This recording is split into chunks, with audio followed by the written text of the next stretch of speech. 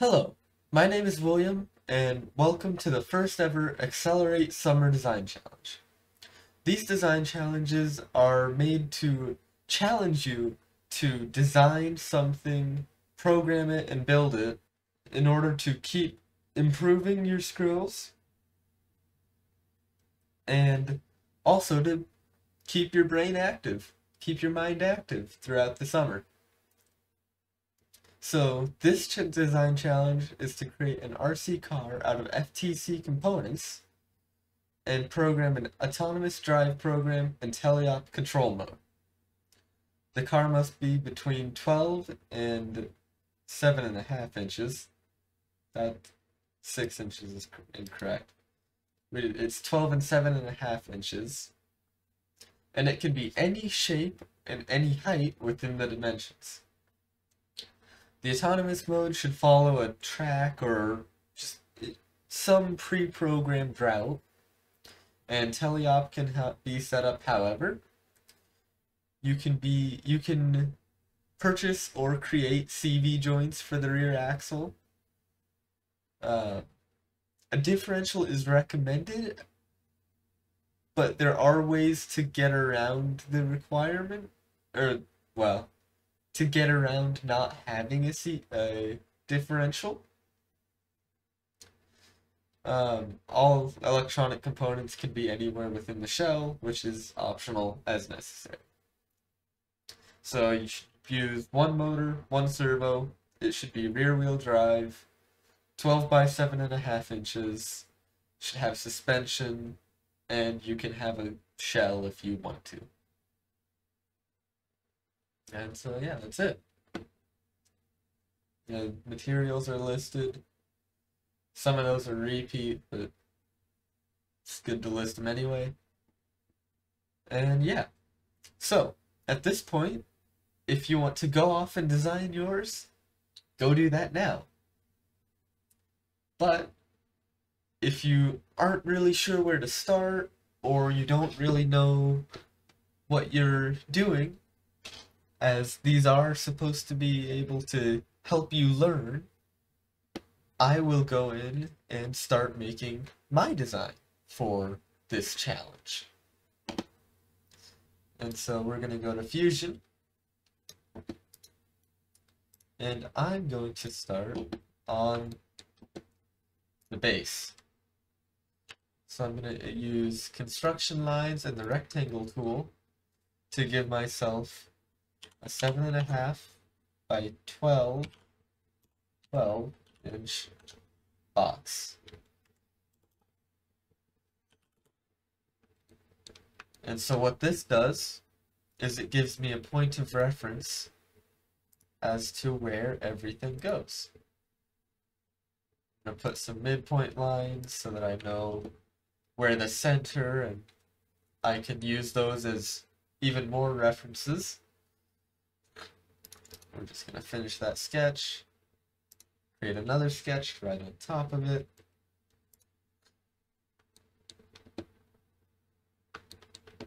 Alright, and now what I'm going to do is I'm going to start making out my base panel. So we'll go in, get ourselves out of construction line mode, or make sure that we're out of construction line mode. And we'll make,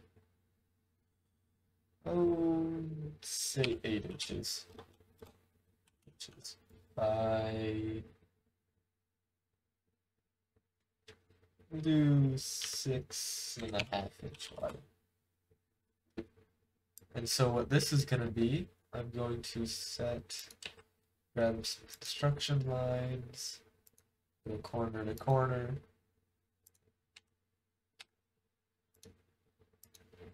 Put a point right there. And so what I'm doing now, if I take that point, and actually I need to go back to this sketch and create a point right there.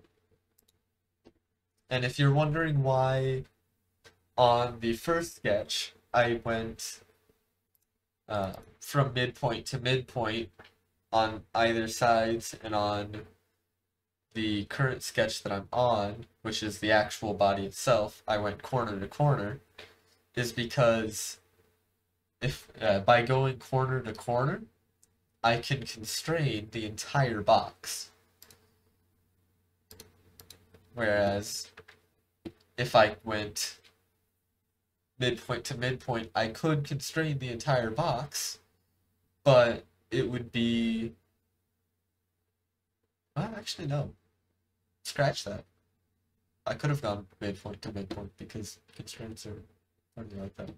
But makes it easier to see. So, yeah.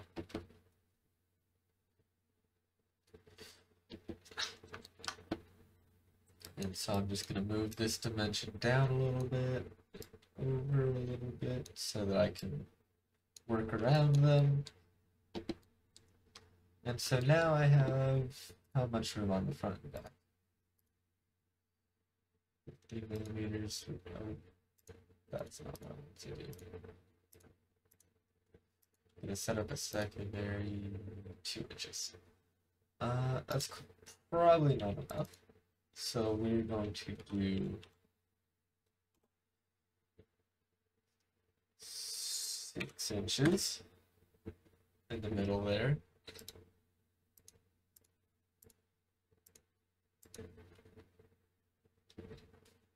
That gives me 3 inches. If I do a 2-inch tire, yeah, I could probably make that work.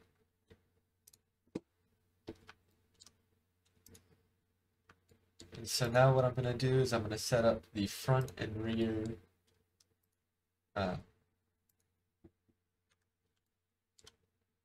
the areas that the suspension and servo for steering, the differential is going to go.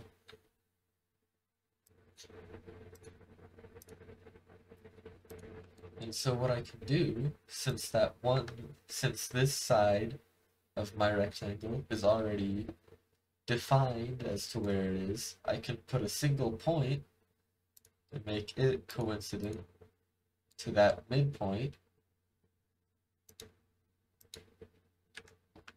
And then that should divide this on.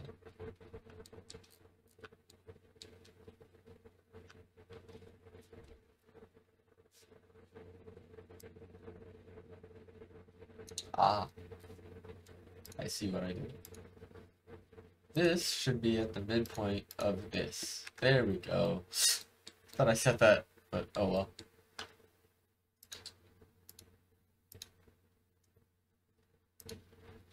And we'll do 2.5 inches on this as well. Same on the front.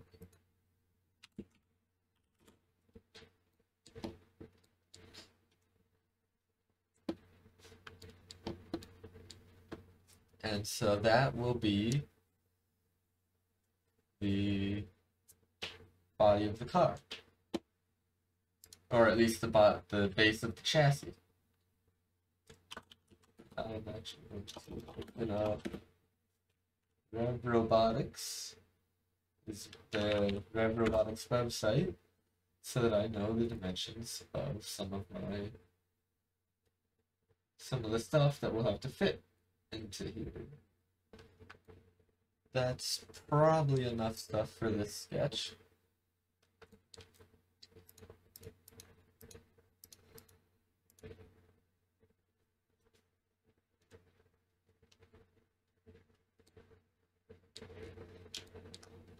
We'll make it a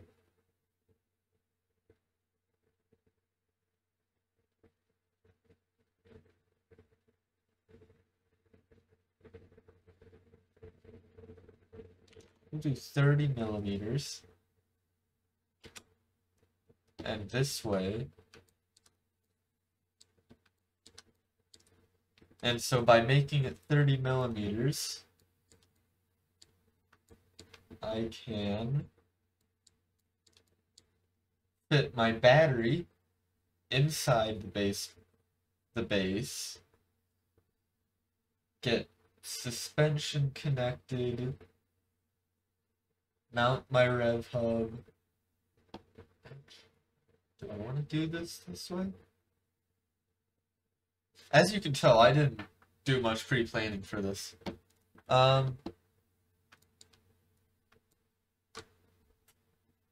Actually, I think what I'm going to do is I'm going to go back in time. Ooh, look at that fancy. Amazing features of Fusion. If you didn't know you could do that, it's really useful.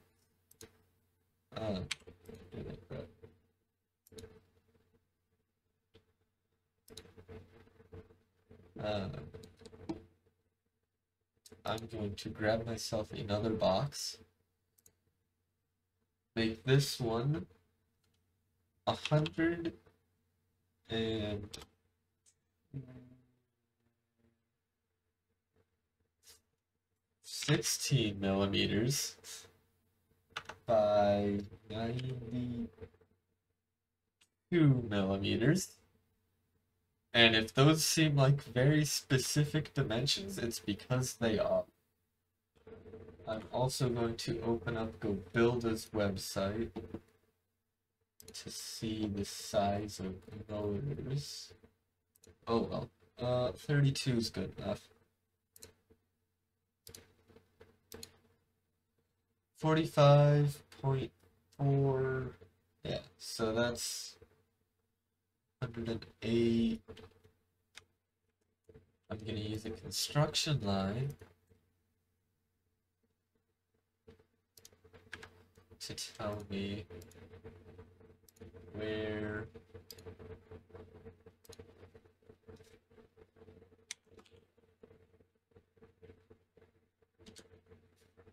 so that would be there.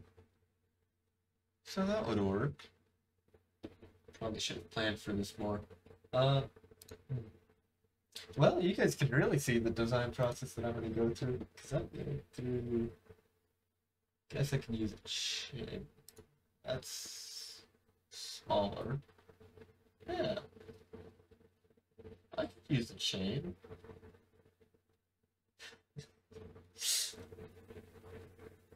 Chain would actually be easier because I can. All right, we're going to use a chain. So what I can do, well, I know that this point isn't gonna go any farther than this. So why don't I just make this the entire length of the car? That's easier. Alright. Now where was I? 108 goes there. We're back to this motor. It's 108.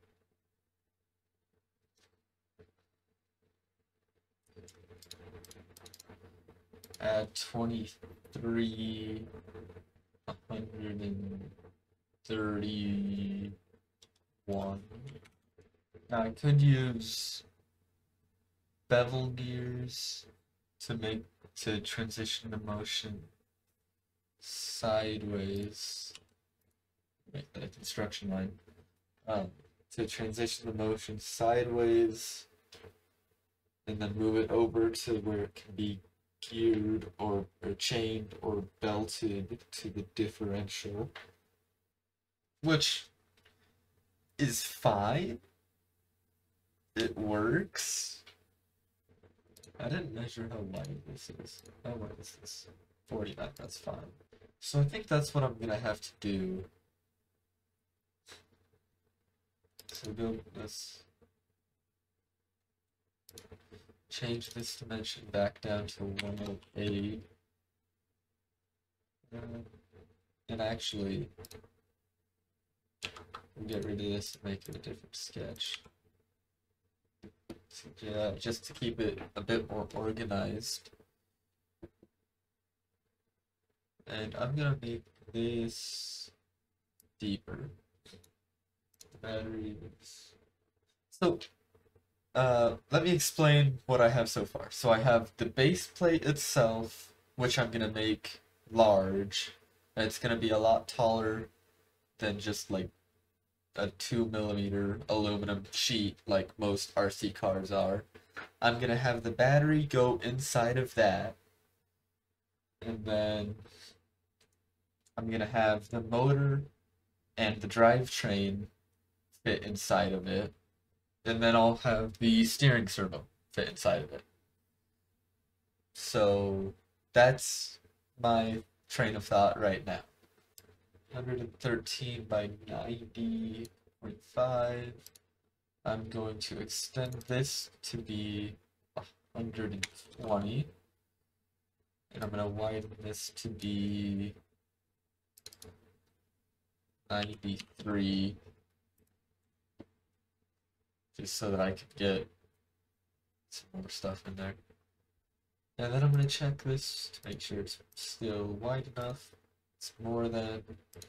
Alright, so we're going to finish that sketch, and then we're going to extrude this. And I'm going to go forward and... Gosh darn it. Forward in time. Thank you. And I'm going to edit this. Get rid of that. There we go. And then what I'm going to do is I'm going to make this a shell with 5 millimeters. Yeah, 5 millimeters. And I'll probably close that down as I get more knowledge of how things are going to fit, just to make sure that this is structurally sound. But this actually needs to be taller, doesn't it? 30, so I need to be, we'll do 40, we'll do 45.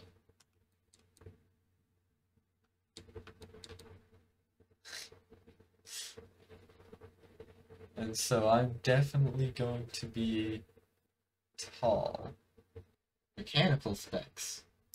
103, 143.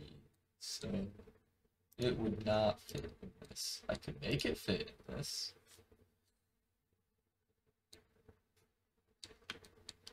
I mean, am I going to be... I'm not going to be using this area that much. So...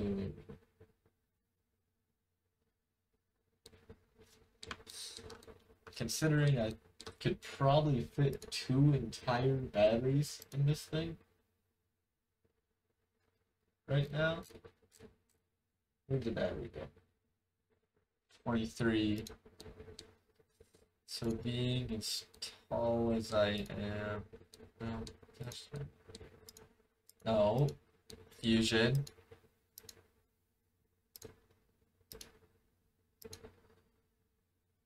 I could totally fit 2 batteries in here. Not quite.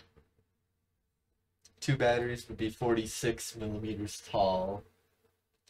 So I wouldn't be able to fit 2 in once I get all of the extra material needed to support them. Dang. But like this area is useless right here. So oh gosh darn. So this area right here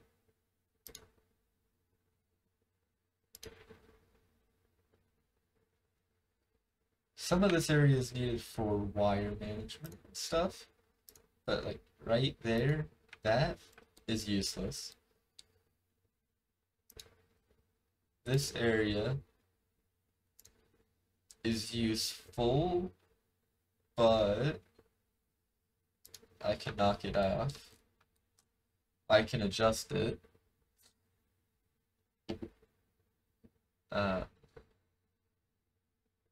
Motor and powertrain supports go through here. Suspension supports will be on the sides of these, but that'll be a different sketch. So if I do this, and then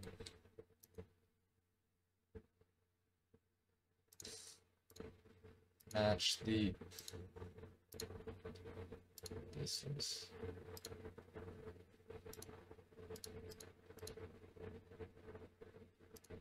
Do that. So I might start designing servo mounting right now. Oh wait, what? A servo doesn't actually fit in that spot. That's insanity. So what I'm going to have to do, and at that point that space would be useful, or would be useless. I mean, that space pretty much is useless no matter what. Because I'm gonna end up running power out this wall and up. You know what I could do? I could just do there, and then if I do 103, what is 103?